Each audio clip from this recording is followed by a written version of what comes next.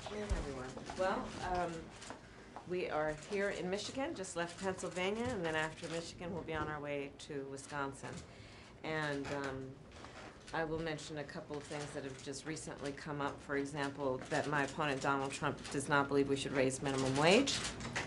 And I think everyone knows that the current federal minimum wage is $7.25 an hour, which means that the person who is working a full day and working full weeks will make $15,000 a year, which is essentially poverty wages.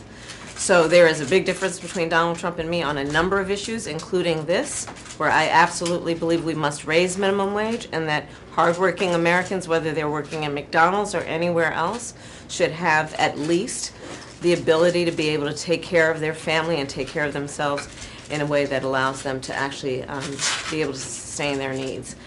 The other issue that has come up recently has been the issue of what we are seeing again about Donald Trump just being frankly hostile to the whole notion and importance of Social Security.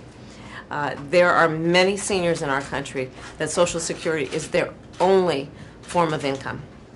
And now an independent agency has reviewed Donald Trump's theory about Social Security and his policies and has indicated that his policy would actually render the Social Security fund empty, essentially, in 6 years. Again, if you look at it from minimum wage to Social Security, Donald Trump clearly does not understand the needs of working people, with Social Security being rendered insolvent in 6 years. What that would mean for the seniors of America is catastrophic. And then lastly, on the issue of contraception, I'm very pleased that our administration today announced a rule that would essentially allow folks to get contraception over the counter. And as we know, my policy is about making sure that Americans have what they need in terms of their reproductive health. And Donald Trump, you just look at his plan his Project 2025 would actually restrict access to contraception, which would just contribute to the public health crisis he's already created. I'll take any questions. I'm going to start with Erica Green at the New York Times. Madam President, Vice President, sorry, I'm sorry. Could you please speak to your messaging today, particularly as you go through the suburbs? You're trying to reach swing voters. Among them are women, white women, who voted for Donald Trump in the last two elections. Can you talk about your messaging to them and what you're hoping will break through today? So today I am spending the day with former Congresswoman Liz Cheney. We are traveling to 3 states to talk with all Americans about what is at stake in this election, but doing it through the lens of a very important point, that what is at stake in this election is so fundamental that it really does cross partisan lines. We are talking about whether you will have a president of the United States who takes seriously their duty and their oath to uphold the Constitution of the United States. And there is a clear distinction here, which is that I will and he will not, as evidenced by many statements he has made, including his intention to be a dictator on day one, his intention to weaponize the Department of Justice against his political enemies. And then you just look at what the people who know him best and worked with him in the Oval Office in the White House have said about him, which is he is unfit to serve and would be dangerous if he were president again. And he, even by the former chairman of the Joint Chiefs of Staff, has been called a fascist to his core, I am quoting. So what we are talking with folks about today is what I've been talking with folks about since I've been on the campaign trail these last 70-odd days, which is this is a choice for the American people. And it is a choice between whether we're going to chart a new way forward that turns the page on the division, the hate, the chaos of Donald Trump, but also, and maybe even more fundamentally, do we have a President of the United States who stands behind the seal of the President of the United States, taking seriously their oath and their duty to uphold the Constitution of the United States and abide by the rule of law? And so I'm out here talking with folks to remind them of what's at stake. And I'm very pleased and honored that so many people are showing up to these events to have this conversation, because I think they know, regardless of who they voted for in the last election and the party with which they're registered to vote, on some issues we just have to all be Americans and put party aside. We're going to go to Colleen at the AP. Hi. Hi, Madam Vice President, do you think that Republican voters, and specific women voters, will be more likely to vote for you because of the fall of Roe? And are the Republican votes key to winning the blue wall states? So I look at what happened in the midterms and in special elections to guide my thinking about this issue. And what we saw is in so-called red states and so-called blue states, when the issue of the freedom of a woman to make decisions about her own body is on the ballot, the American people vote for freedom, regardless of the party with which they're registered to vote. And I do believe it is such a fundamental issue, which is understanding you don't have to abandon your faith or deeply held beliefs to agree the government should not be telling women what to do with their body. So I do believe it is a compelling issue, especially when we consider the fact that for so many of us, our daughters are going to have fewer rights than their grandmother. And America's strength, one of the attributes of our progress has been the expansion of rights, not the restriction of rights. And that's what we're seeing happen, and it has happened because Donald Trump created this situation when he's hand-selected 3 members of the United States Supreme Court with the intention they would undo the protections of Roe versus Wade, and they did as he intended. We have time for one more. Andrea at Reuters. Right here. Hi. So Elon Musk is giving away $1 million a day to voters who sign a petition. Do you have concerns about that in the context of law, you know, the sort of legal framework around elections? And secondly, a Reuters investigation has shown something like 300 cases of political violence already in the run-up to the election. Can you just address what can be done and what the federal government can do to push back against that? Well, on the first point, I think people are looking into that. On the second point, When you say people, do you mean the U.S. government? I mean, I hear that folks are looking into it just based on the stuff you all are reporting.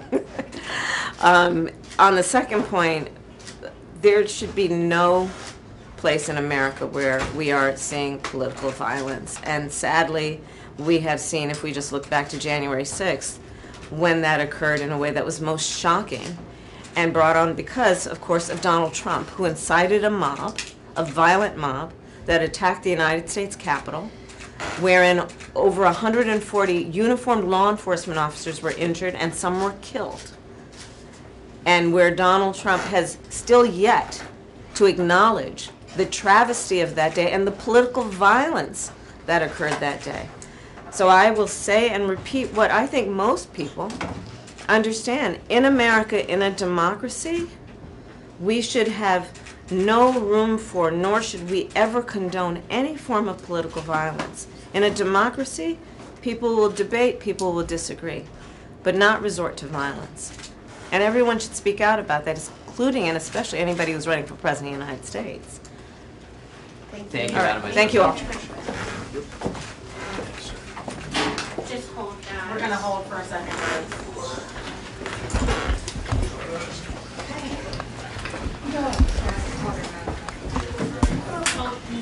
It happens. Okay, keep on. Hold on 1 second. Okay.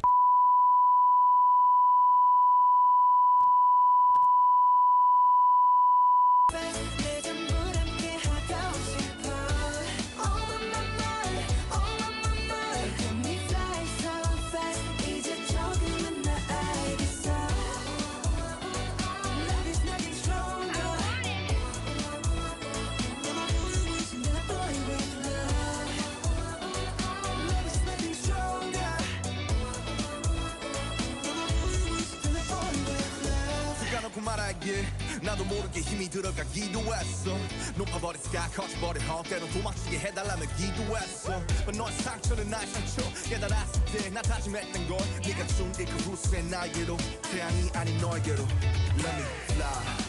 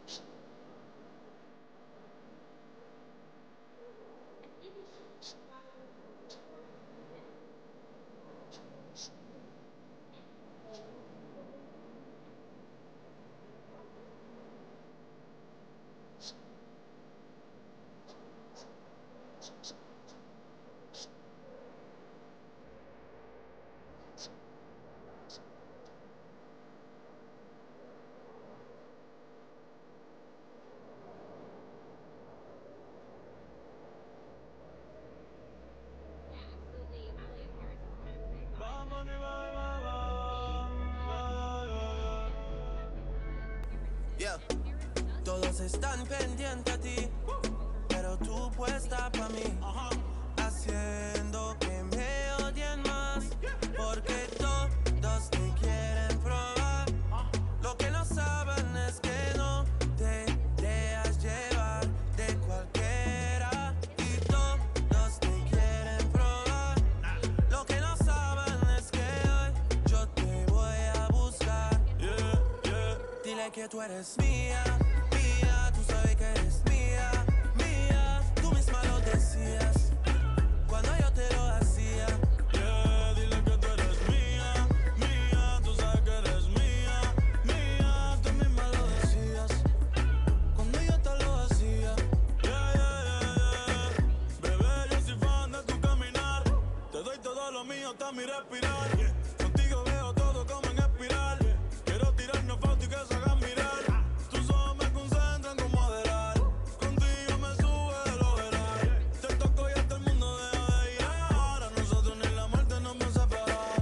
Bebé, yo soy tuyo nada más. Dile que conmigo te vas. Que dejen de tirarte. Que a ti nadie va a tocar. Dile que tú eres mía, mía. Tú sabes que eres mía, mía. Tú misma lo decías cuando yo te lo hacía. Dile que tú eres mía, mía. Tú sabes que eres mía, mía. Tú misma lo decías cuando yo te lo hacía. Yo soy tu Romeo pero no santo. A tu bobo con la for y los espanto. Muchas me quieren desde que yo canto, pero yo soy tuyo nada más. Yo soy tu Romeo pero no santo. A tu bobo con la for y los espanto. Muchas me quieren desde que yo canto, pero yo soy tuyo nada más. Dile que tú eres mía desde la high. El yerno favorito de tu mai. El caco que tenía todas las Jordan y las Nike. Dile a tu bobo que dejen de darte like. Quiero esta noche entera para recordar los tiempos en la escalera. Dile que yo no soy cualquiera. Yo soy tu primero, tú eres mi primera. Porque todos te quieren probar. Lo que no saben es que no te dejas llevar de cualquiera. Y todos te quieren probar. Lo que no saben es que hoy yo te voy a buscar. Dile que tú eres mía, mía. Tú sabes que eres mía, mía. Tú misma lo decías cuando yo te lo hacía. Dile que tú eres mía, mía. Tú sabes que eres mía, mía. Tú misma lo decías cuando yo te lo hacía.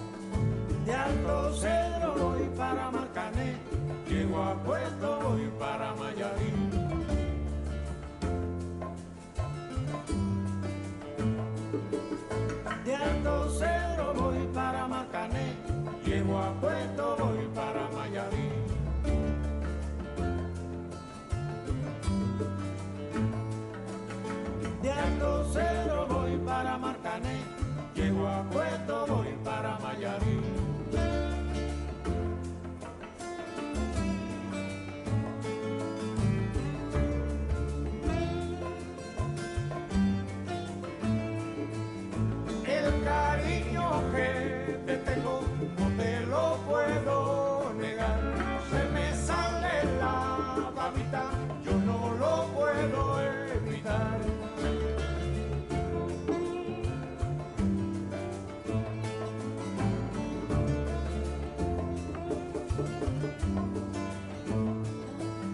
Cuando Juanita y Chan Chan en el mar servían arena, como sacudí el jibe, a Chan Chan le daba pena.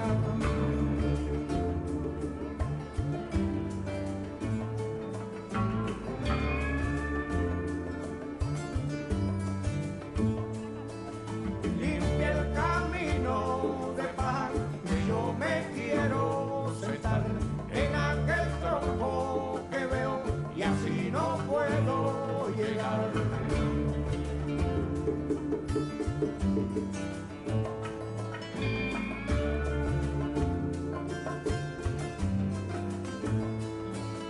De Alto Cerro voy para Marcané, llego a Puerto voy para Mayarí.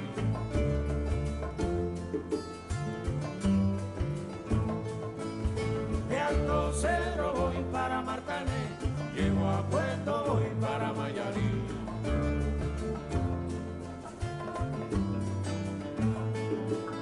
De Alto Cerro voy para Marcané, llego a Puerto voy para Mayarí.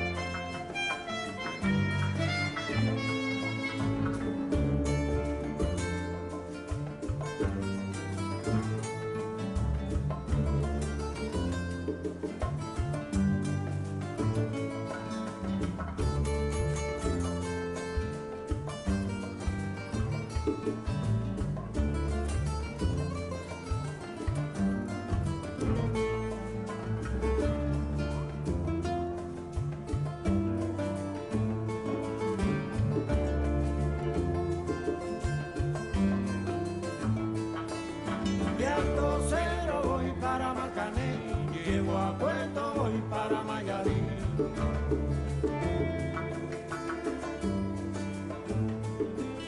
De Alto Cerro voy para Marcané, llego a Puerto voy para Mayarí.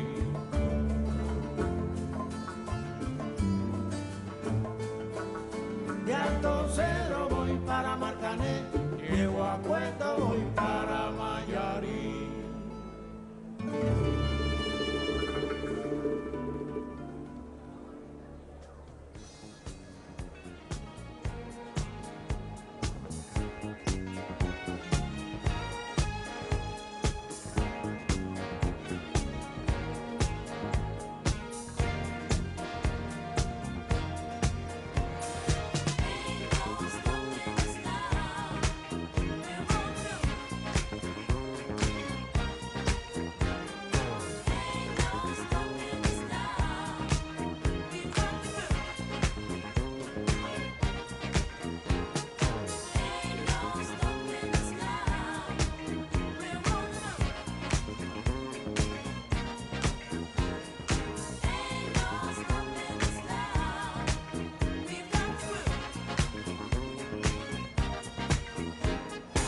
There's been so many things that's held us down, but now it looks like things are finally coming around.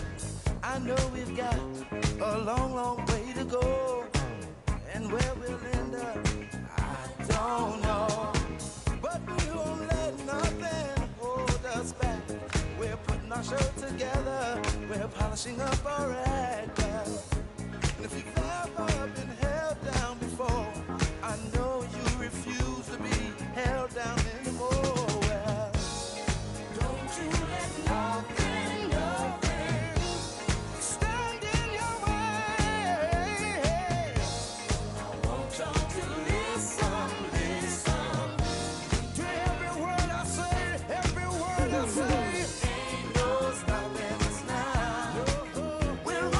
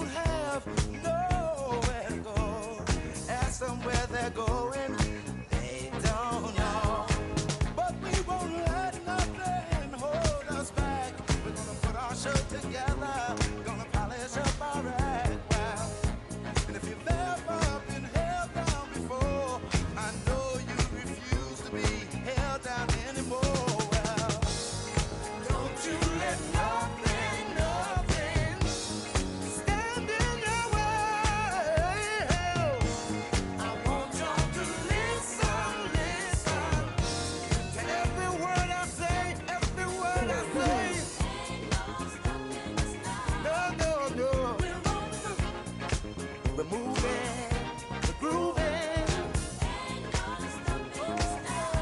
We're moving, yeah, yeah. We're grooving. Move it, move it, move it, move it. Ain't no stopping us now. We wanna move. I know we got the groove. Ain't no stopping us now. We wanna move. Ain't no stopping us now. Oh no, no. I wanna move. I really, really got that groove.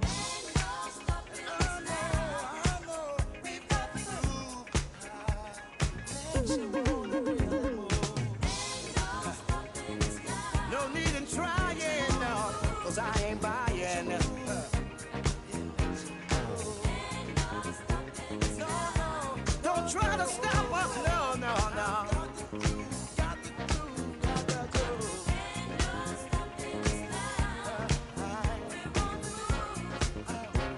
I really, really got that groove. No need in denying, well, I ain't lying. I know, it's been far too long, well.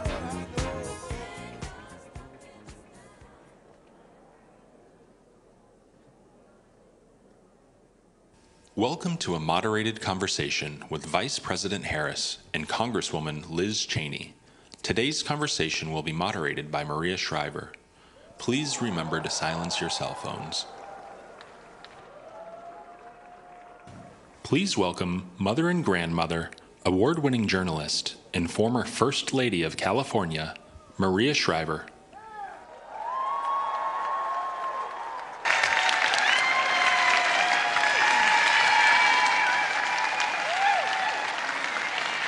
Thank you.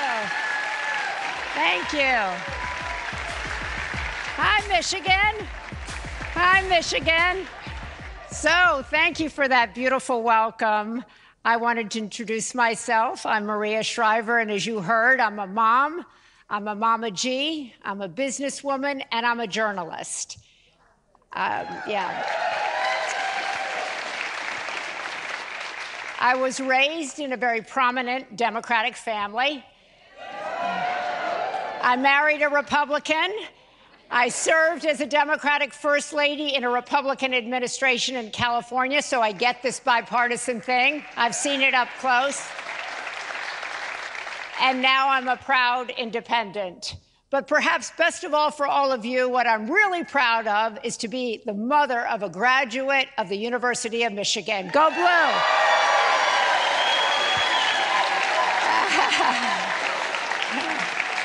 So I have, go Blue, that's right.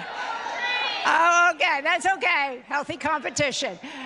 So I've spent a lot of time in this state, and I must say, I love Michigan. I love its history. I love the landscape here. How beautiful are those trees when we were driving in? Oh, my God. And most of all, I love the people. I really love the people. And I was so glad to be able to meet several of you, quite a few of you, before everybody took their seat. So I want you to know I'm really happy to be here. In fact, there isn't any other place I'd like to be at this moment than right here with all of you having this conversation. So thank you.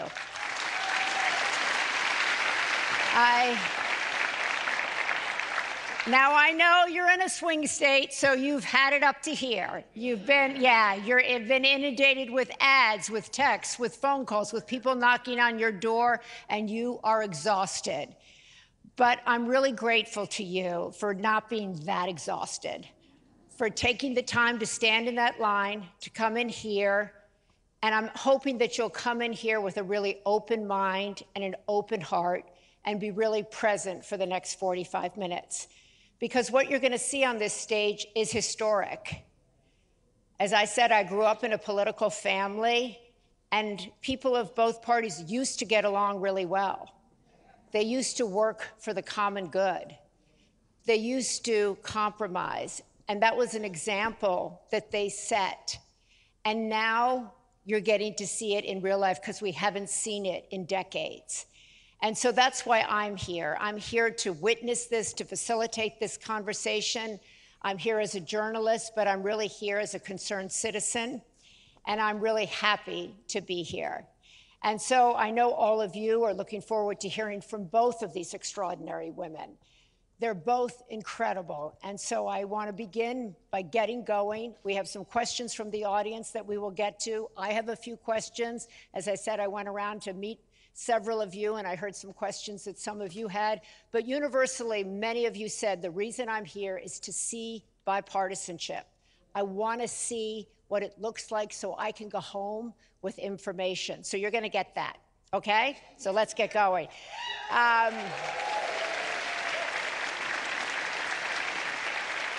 So sit back, be comfortable. You're not, unfortunately. We have some predetermined questions, and hopefully I'll be able to ask some of the questions that might be in your head. I hope so. But so let's first, I'm going to introduce the Congresswoman from Wyoming. Liz Cheney, as you all know, is an incredible, courageous public servant. I'm a big admirer of hers. She has been going across this country, brainstorming with Kamala Harris, and she has put herself on the line. She has taken a lot of incoming for her position and for standing up in the way she has. So give her a great Michigan welcome, Representative Liz Cheney.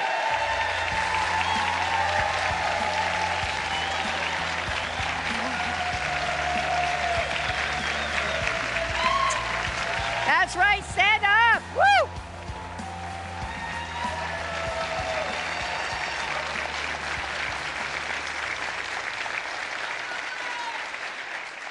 And she's the mother of 5, okay? We were talking about that backstage. And now the MVP, that stands for Madam Vice President, MVP. I want to say several of you, and I've heard over the last several months that a lot of people say, well, I just don't know Kamala Harris that well. Well, I do. So I worked alongside her when I was First Lady of California. She was the district attorney in San Francisco. She was the attorney general of the state of California. I've seen her work up close. I've seen how she is as a person, and that's why I am here. She is really an incredible leader. She brings people together. I've seen that firsthand. And most recently, we have worked on transforming the way the federal government funds and prioritizes women's health research. For the first time under her leadership, we are prioritizing the way women will get facts about their health and research. So if you have endometriosis, yes.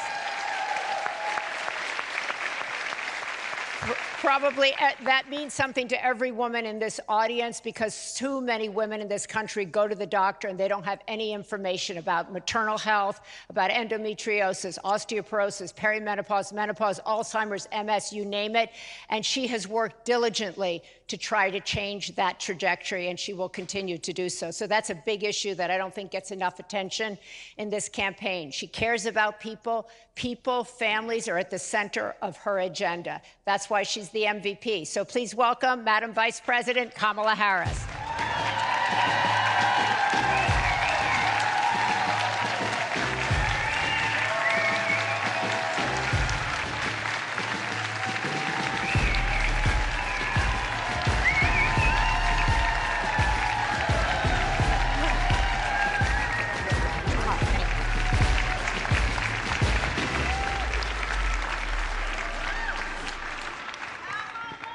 Okay, here we go. Sit back. We got 40 minutes, and we're going to move quick, okay? So I want this to be like a kitchen table. Like, just think that we're sitting around the kitchen table, and we're jamming about all kinds of stuff. That's the feeling I want to have at this. This is like a Kennedy family kitchen table, yeah. But most people don't have this many. That's right. It's raucous, it's hot, but it's fun. That's what it's going to be like. So this, as I was saying before both of you walked out, this is historic. So I hope everybody takes this in for a minute. To have a leader of the Republican Party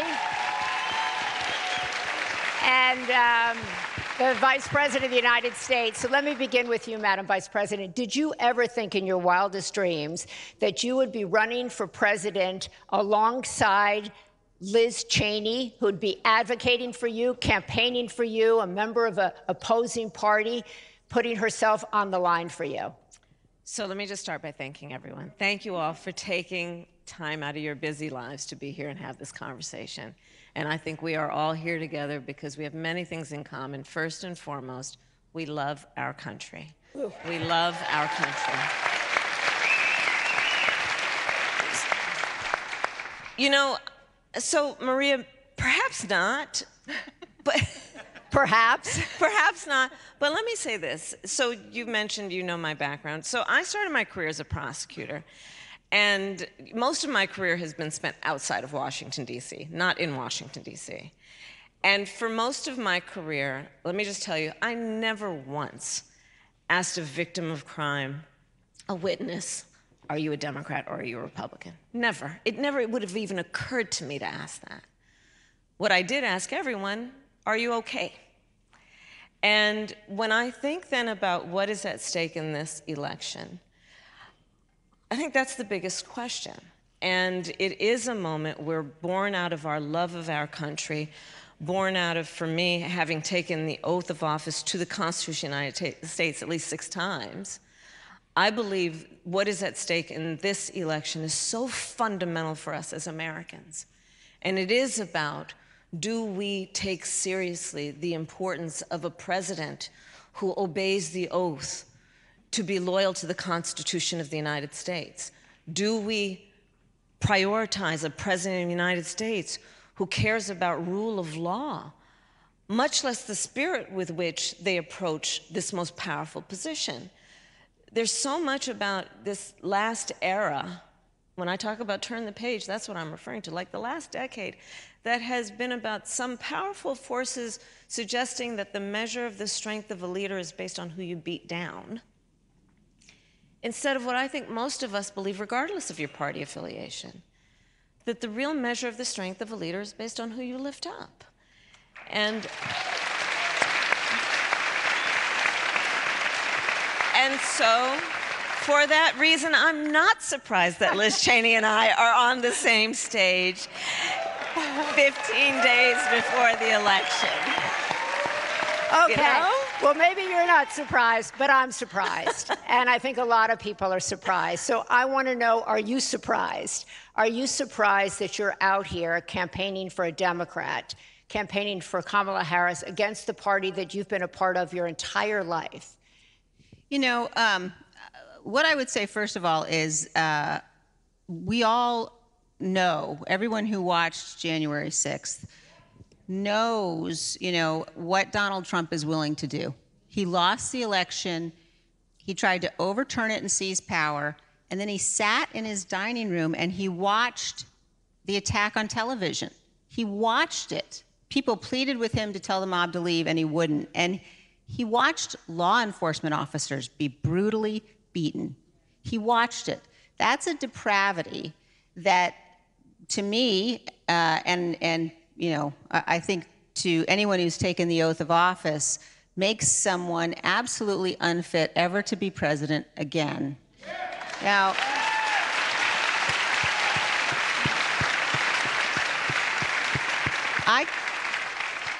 I could have just said, you know, I'm going to do everything I can to work against Donald Trump. And there are a lot of Republicans who have said that. I have decided, and I am very proud and I'm honored to have made the decision to endorse Vice President Harris.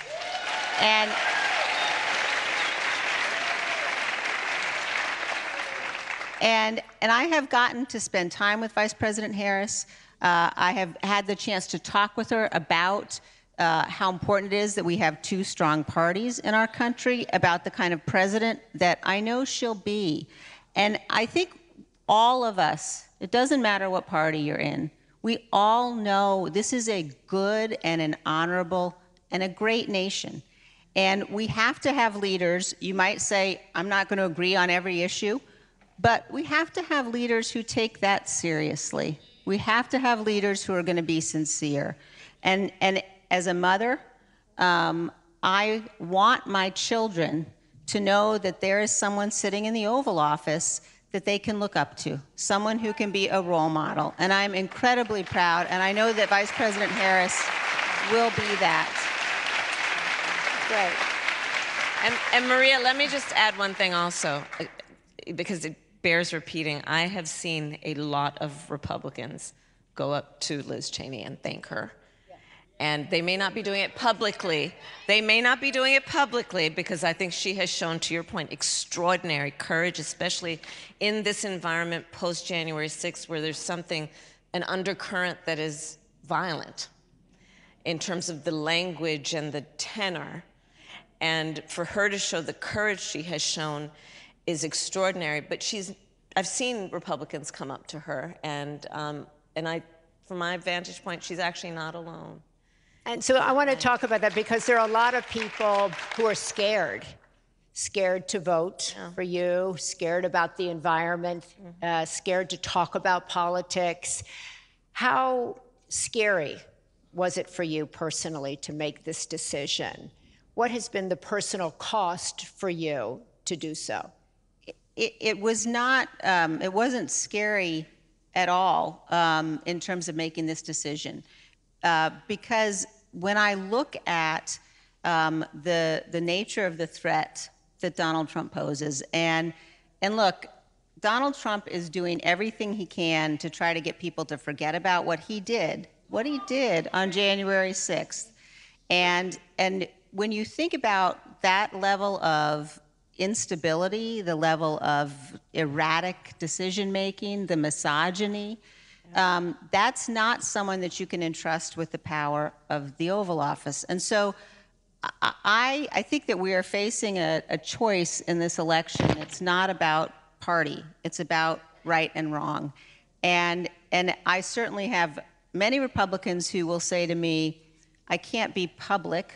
They do worry about a whole range of things, including violence, but they'll do the right thing. And I would just remind people, if you're at all concerned, you can vote your conscience and not ever have to say a word to anybody. And there will be millions of Republicans who do that on November 5th. Vote for Vice President Harris.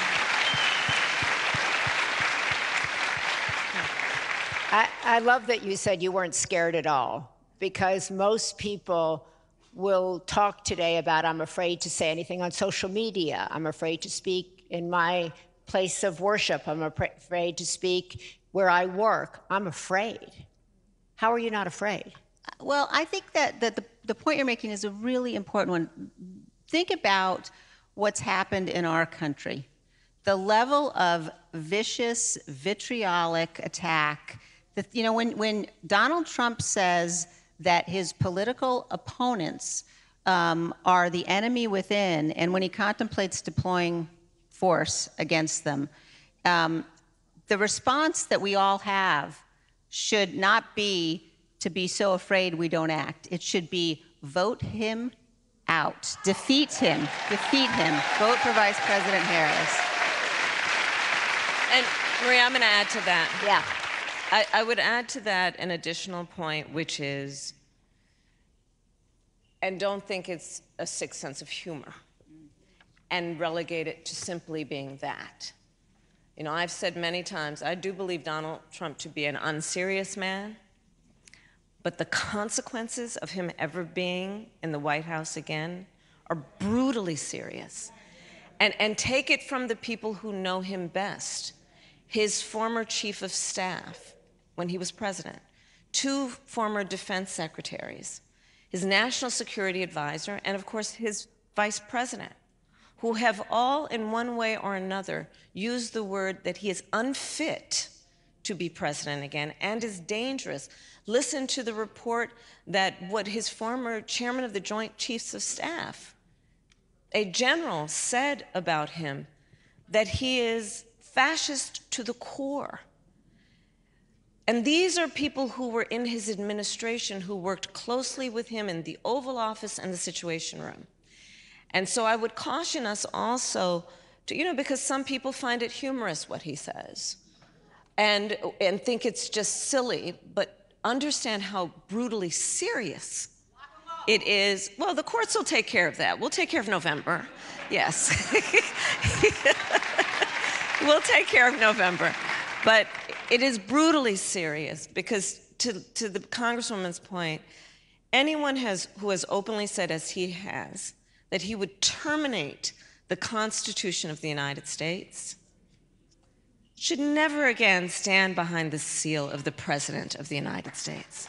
Never again.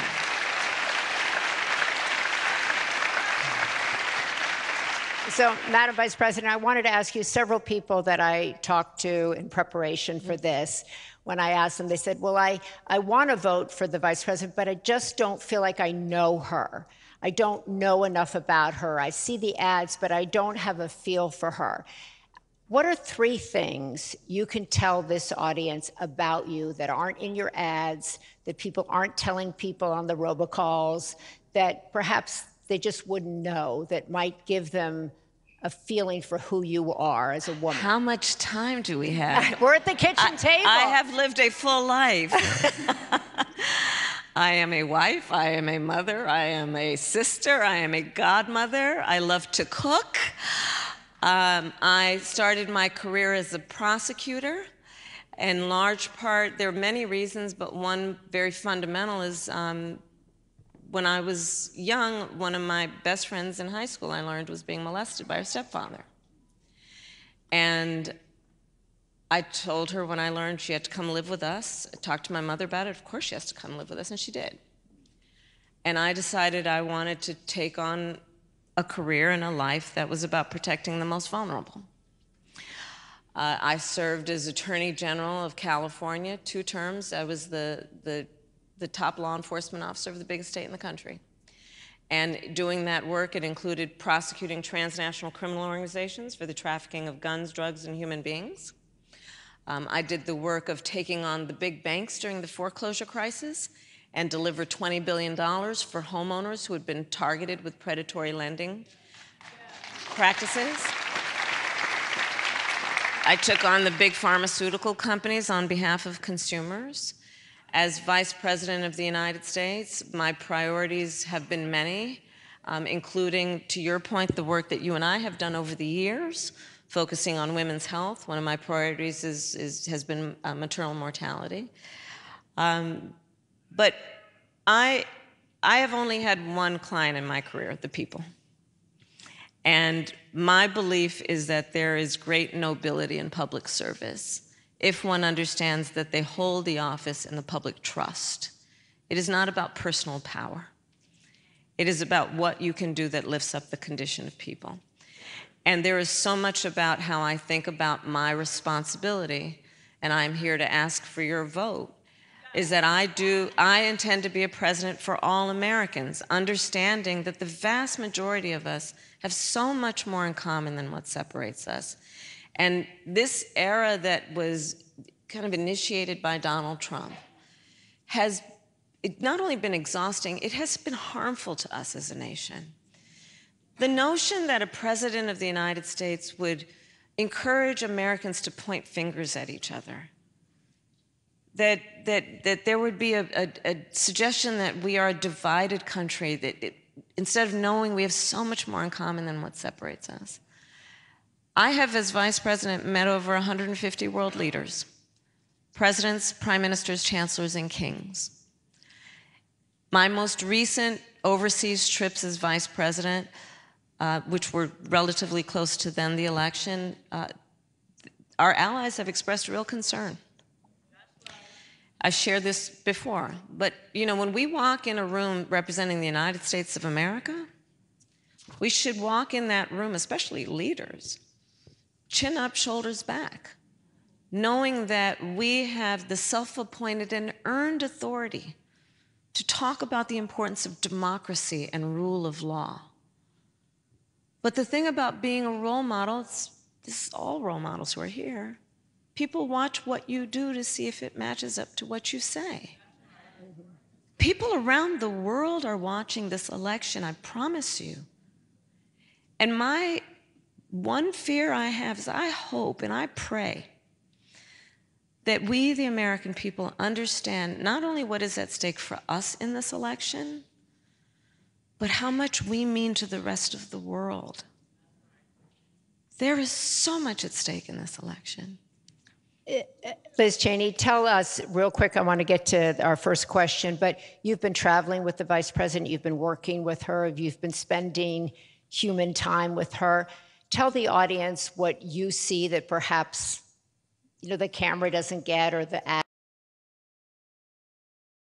doesn't get, or the ads don't get, so that they can get a sense of her that you have. Well, I think that what I could tell you is that what the Vice President is saying about wanting to be a president for all Americans, caring deeply about this country, those are things that come across very, very clearly and very directly. And look, I'm a conservative. The very first campaign I ever volunteered in was for President Gerald Ford in 1976. And ever since then, I have been voting for Republicans. I've never voted for a Democrat. And, wow. And so the fact that I believe so strongly that in this election, we need to elect the person who is the responsible adult. And we need...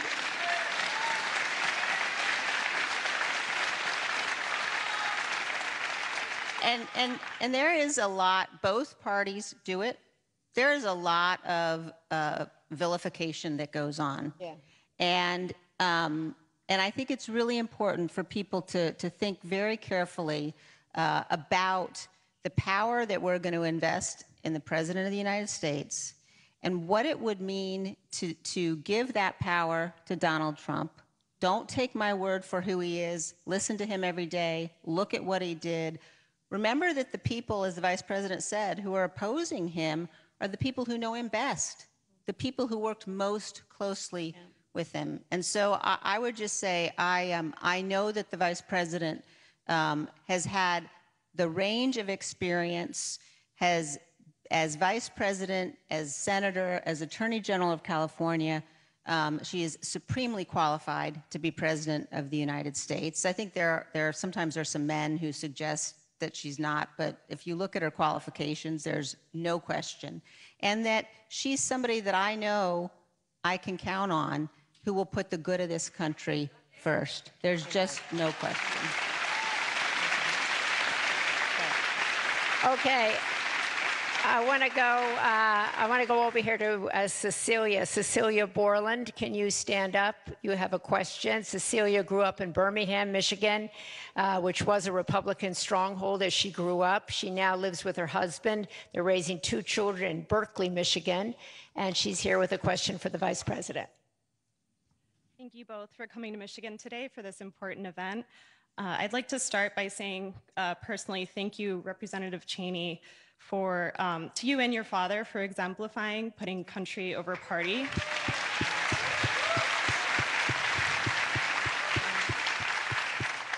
And Madam Vice President, I hope you had a wonderful birthday yesterday. Thank you. Thank you.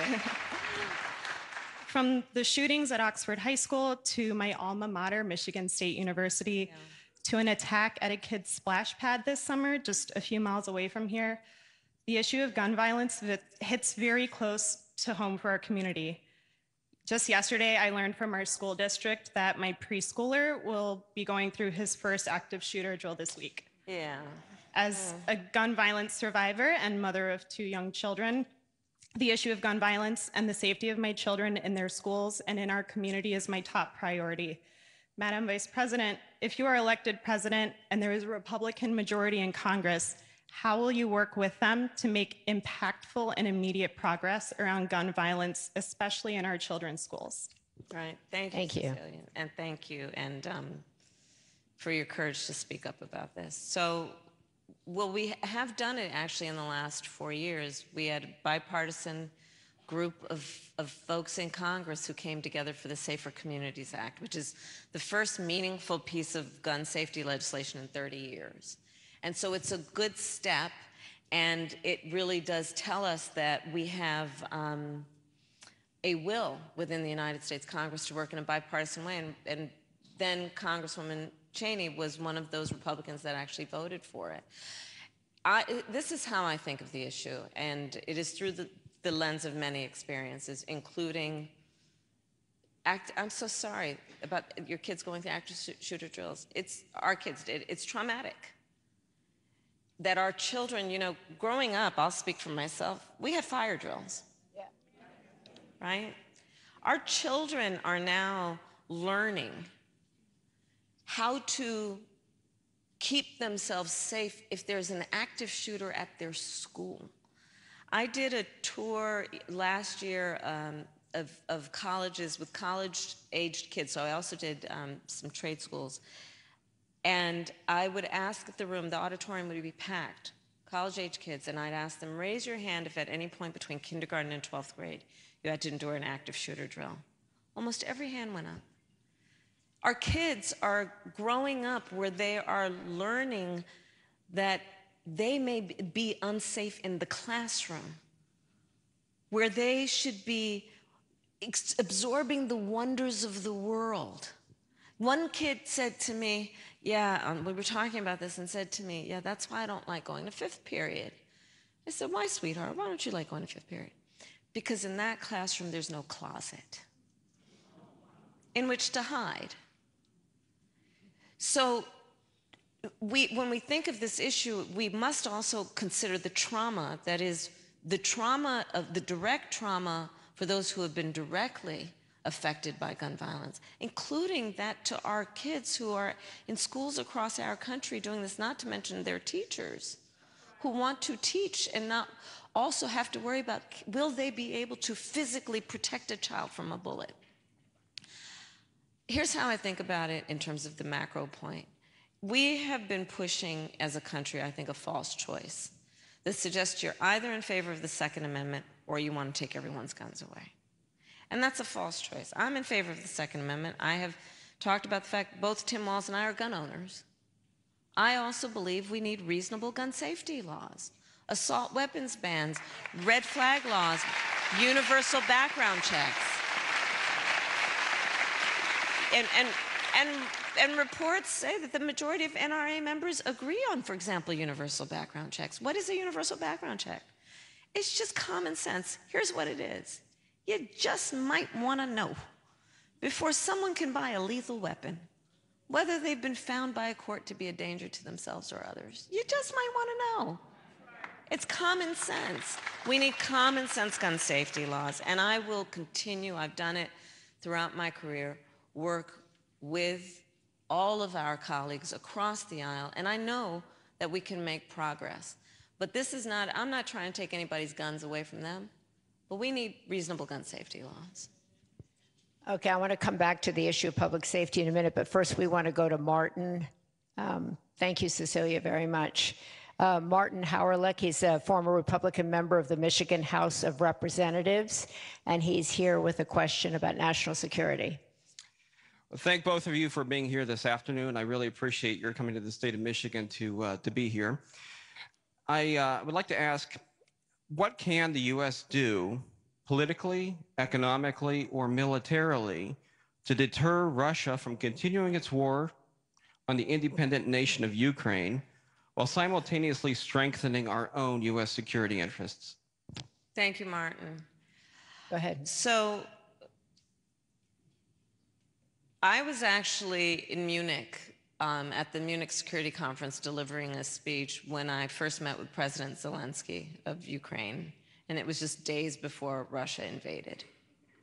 I've now met with President Zelensky, I think, 7 times, because the United States has rightly taken a position as a leader, a global leader on international rules and norms, that we must stand in support of one of the most important international rules and norms, which is the importance of protecting sovereignty and territorial integrity, the importance of standing strong in opposition to the notion that in this case, Russia would attempt to change borders by force, to invade another nation, a sovereign nation, by force. And sadly, there is a huge difference between my opponent and me on this very fundamental issue. Back to the conversation about, there was a time when there was a phrase that I'll paraphrase, that basically politics ends at the the sea line, at the boundaries of our country, that there are certain things, in particular matters of national security, where it's not about partisanship, it's about where should America stand in terms of supporting our allies and standing for certain principles. I'll give you as a point of reference for me in terms of how I feel about this on the partisan issue. For the 4 years that I was in the United States Senate, my favorite committee was the Senate Intelligence Committee. And I served on that committee, and we would meet in a room that's called a SCIF, and it's basically it's a very secure room. No press, with all due respect, is allowed in, no cameras. Everyone has to leave their cell phone outside. It's a bipartisan committee, and we would go in that room and receive classified information from America's intelligence community, sometimes our military leaders, about hotspots around the world and threats to our national security. And when we went in that room, and this is why it was my favorite committee, people would take off their suit jacket, roll up their sleeves, have a cup of coffee on the table. And we weren't Democrats or Republicans. We were Americans. And that is so important on a number of issues we are discussing this afternoon, but in particular on national security. My opponent, however, has made it a thing of his to admire dictators and autocrats around the world. He exchanged love letters with Kim Jong-un, remember that? He has openly praised the president of Russia. Most recently, the report is, in the height of COVID. Remember, everyone was scrambling to get their hands on COVID tests? Remember when Americans were dying by the hundreds every day, and Donald Trump secretly sent COVID tests to the president of Russia for his personal use? He has said, Donald Trump, I will solve the matter of Ukraine and Russia in a day. You know, read through and understand what he is saying. He would surrender. He would have Ukraine surrender its fight against an aggressor, violating its sovereignty. If Donald Trump were president, Vladimir Putin will be sitting in Kyiv and understand what that would mean for America and our standing around the world. But thankfully, there has been bipartisan support, and to your point of where you stand on this very fundamental issue. But this is a very vivid example of what is at stake in this election, because Donald Trump has been very clear. He would give away the shop. He has been manipulated and is so clearly able to be manipulated by favor and flattery, including from dictators and autocrats around the world. And America knows that that is not how we stand. That is not how we fight. We fight in favor of our strength and our role as a leader in bringing the allies together and standing for foundational and fundamental principles. Congressman Cheney.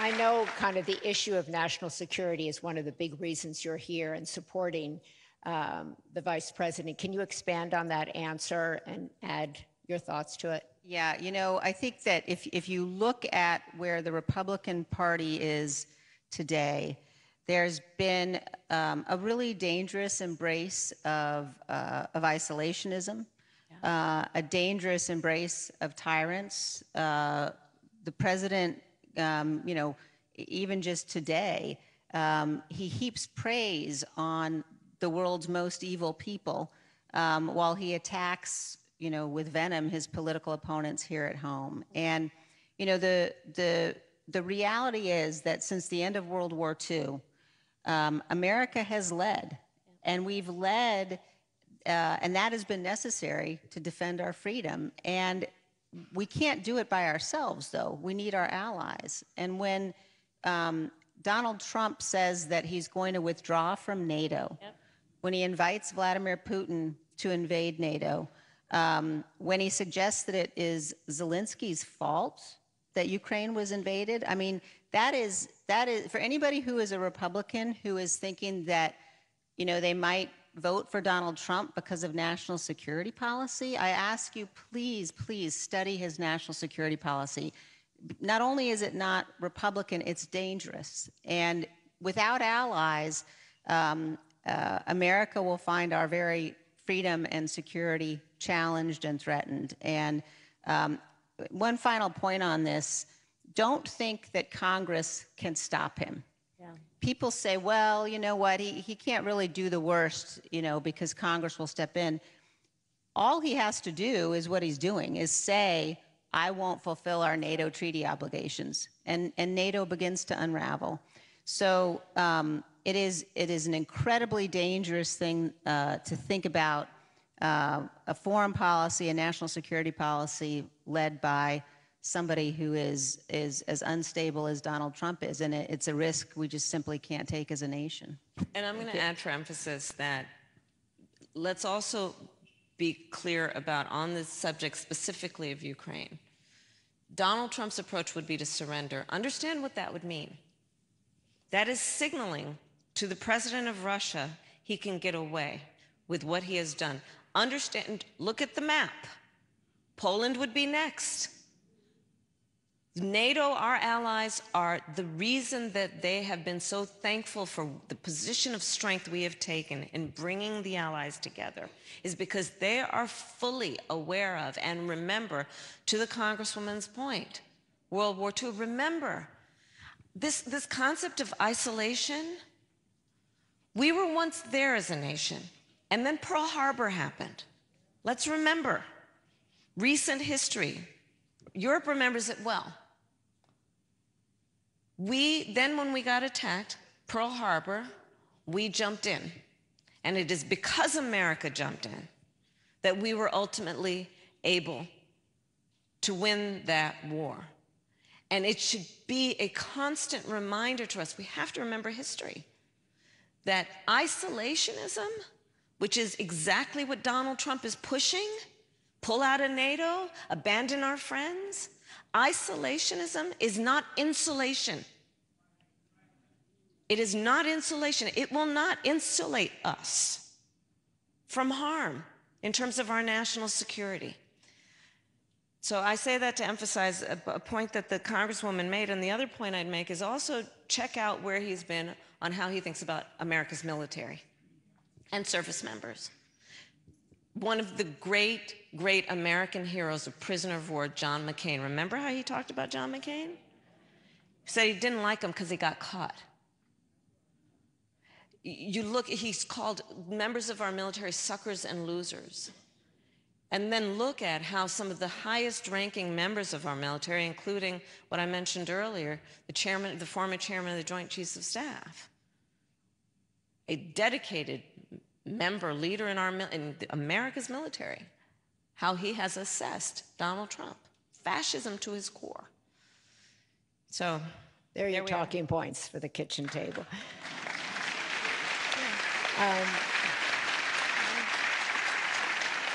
Our final question is from Courtney. Courtney, can you stand?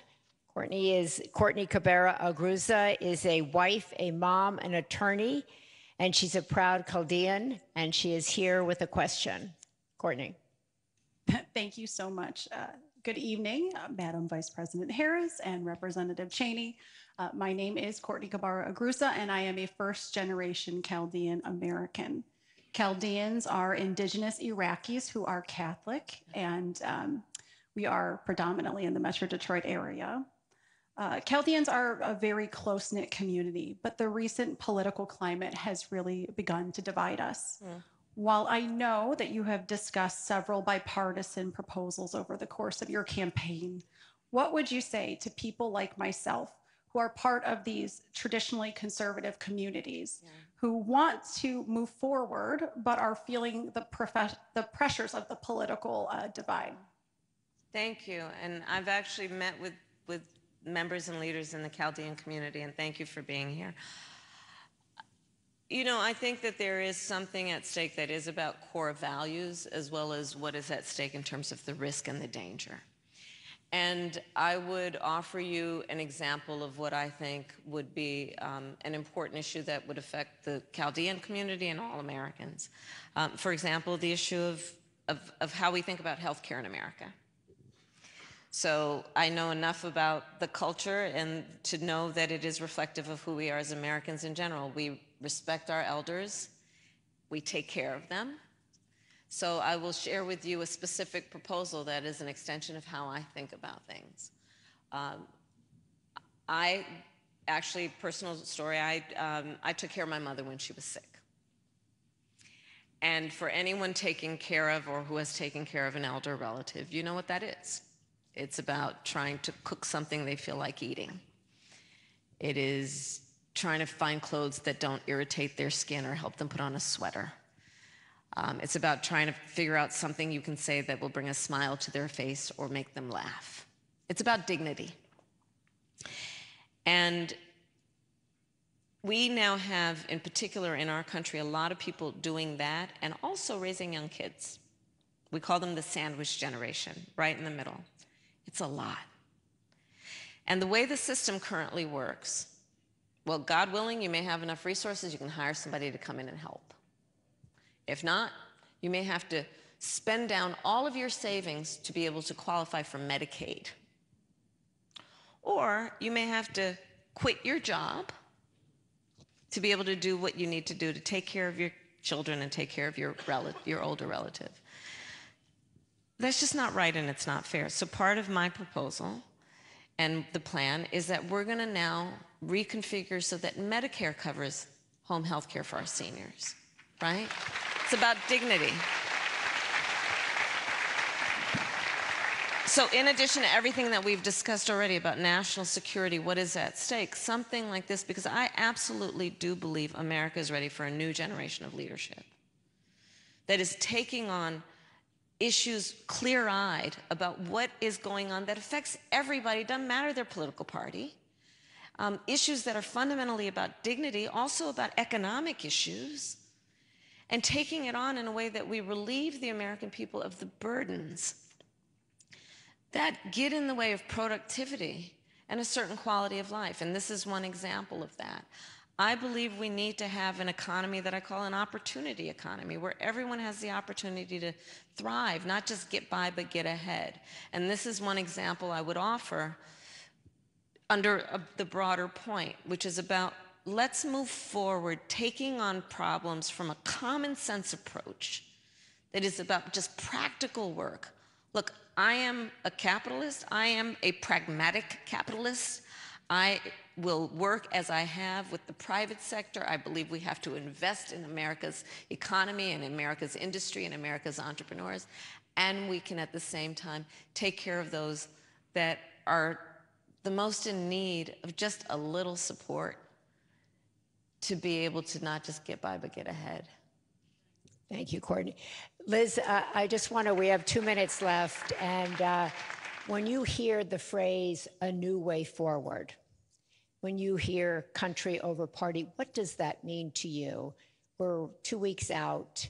What does a new way forward mean for families like everybody here, for your children, my children, everybody's children, young men? Yeah, what is it like? I think that we're at a moment now where, when you think about America and the beacon of hope that we have been for so many years, for so many communities, also how tremendously enriched we have been by communities, immigrants who want to come here and build a life, all of that depends upon fundamentally defending the rule of law, fundamentally defending our Constitution. That's what makes all of our opportunity and our freedom possible. And at the same time that we're that beacon for the world, it's also because we're a good nation. Yeah. And because when you look at who our leader is going to be, what Donald Trump represents is in many ways just cruel, and not the kind of dignity and the kind of person that we all want to be able to look up to. But what I would say is that if people are uncertain, if people are thinking, well, you know, I'm a conservative, I don't know that I can support Vice President Harris, I would say, I don't know if anybody's more conservative than I am. and I understand the most conservative value there is to defend the Constitution. And if we don't come together to do that, then, and so just to finish that, I would say, to me, a new way forward is this. It's what you're seeing up here. It's having a president who will listen, having a president who will say, I'm not, you know, necessarily sure I agree with you on this issue or that issue, but let's talk about it. Why do you want, you know, that policy? Why do you believe that? Someone who is willing to honor and respect all perspectives and points of views. And there's only one candidate in this race who does that, and that's Vice President Harris.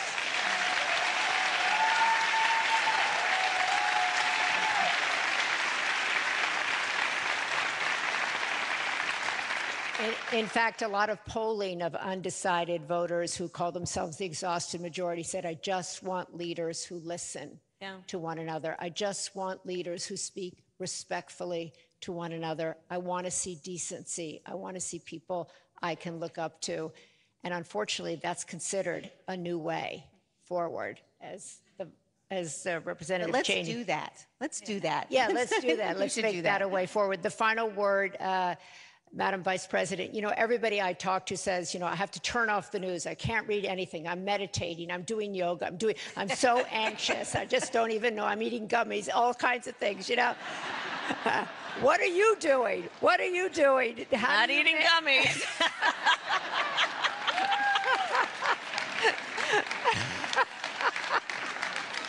Okay, we got that clear. But how do you, how do you handle this, the anxiety, the stress, the turmoil? Everybody's freaked out. I talked to the gentleman up there. He's like, I'm so scared. A woman's like, I'm so anxious. I can't sleep. Do you sleep? You know, I wake up in the middle of the night usually these days, so to be honest with you, but I work out every morning. I think that's really important to just kind of, you know, mind, body, and spirit. But let me just say this. No, say more about that. But say more. But I will. I work out. I try to eat well. You know, I love my family, and I make sure that I talk to the kids and my husband every day. Doug and I have been kind of, traveling. We're trying to cover a lot of ground, so we're not with each other every day these days. But my family grounds me in every way. But if I can just speak to what people are feeling. We cannot despair. We cannot despair. You know, the nature of a democracy is such that I think there's a duality. On the one hand, there's an incredible strength when our democracy is intact. An incredible strength in what it does to protect the freedoms and rights of its people. Oh, there's great strength in that. And it is very fragile. It is only as strong as our willingness to fight for it. And so that's the moment we're in.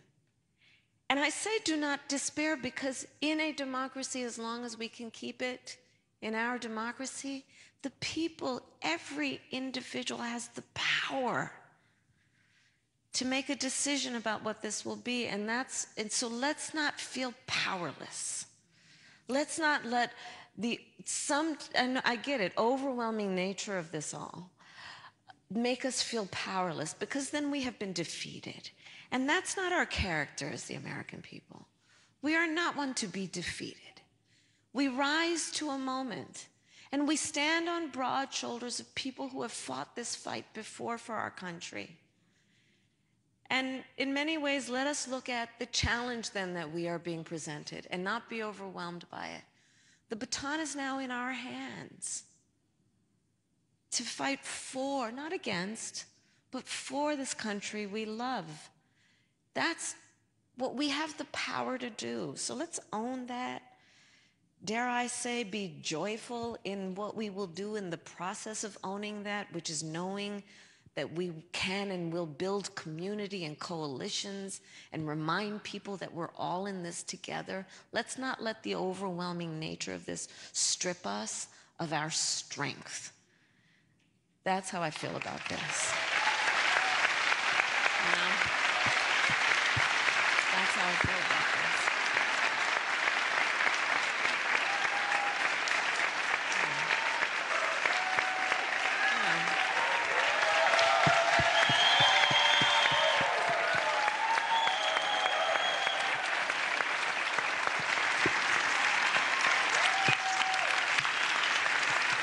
So I want to thank everybody here. You heard from the Vice President, from Congresswoman Cheney, do not despair. I think you got a great glimpse into who this woman is, what brings them together, why they're here, why they want to earn your vote, why they wanted to speak with you today. And I want to leave you with this quote from Ralph Waldo Emerson that I think speaks to this moment. It says, "Whatever course you decide upon, there is always someone to tell you that you're wrong. There are always difficulties arising which tempt you to believe that your critics are right. To map out a course of action and follow it to the end requires great courage." So I leave you with that. All of you are courageous people. Do not despair. Thank you so much for spending your time. Bravo.